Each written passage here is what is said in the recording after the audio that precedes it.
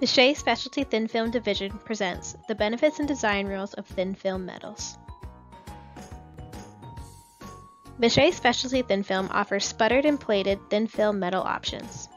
The different metallizations can be used as adhesion layer, barrier layer, conductor layers, or dielectric layers. The plated metal options STF offers are copper, nickel, and gold.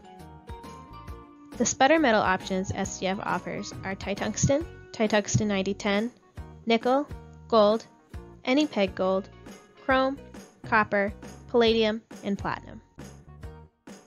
Thin film is deposited in a molecular or atomic process and can reach thinner thicknesses, lines, and traces. Thin film has better performance, low TCR, low noise, and better high-frequency performance. Thick film is a metal powder resin composite that is screen printed. Thick film is generally a reliable solution, less expensive, and used when tight requirements are not critical. For example, a thin film resistor can have a tolerance as low as 0.1%, while the best tolerance in a thick film application is typically 1%. Also, an 0202 case-size thin film resistor can handle 250 milliwatts of power, which is typical of a 1206 SMT component.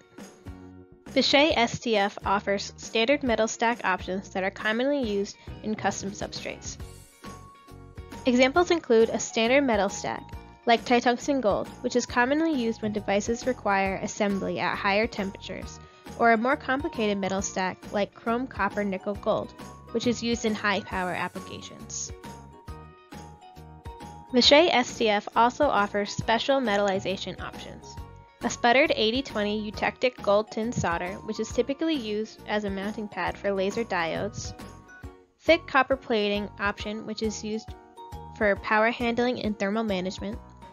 The ability to deposit gold and aluminum on the same substrate, which can be useful when using gold and aluminum wires in the same assembly and in high temperature applications.